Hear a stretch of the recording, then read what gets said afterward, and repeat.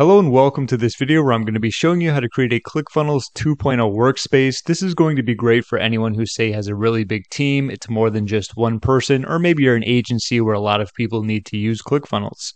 If you'd like to log in to follow along, I will leave my link down below. In case you're not using ClickFunnels 2.0, you want to try it out, that will also help you get a free 14-day trial, so feel free to check that out if needed.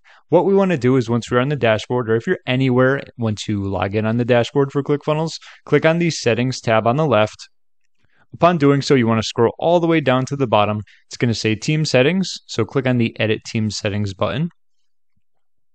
And it's going to be pretty quick from here. I'm just going to talk to you about the rest once we do one more thing. On the left side, you're going to see a bunch of icons. The one we want right here is Team Workspaces. And click on Add New Workspace.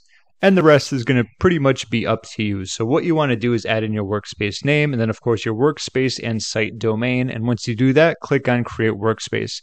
Keep in mind, as it says with the billing attention, you will be subject to being billed for additional teams and workspaces that are created during the beta. So that's just something to keep in mind. I personally don't need to do it because I'm an army of one. I guess you could say I don't have an agency or anything like that, but I know a lot of people out there are going to be curious about how you can do that. Those are going to be the steps. And once you do that, following through with that, it's pretty much going to be like you just created a new account. You can log in from there, and then you're going to have multiple workspaces to choose from.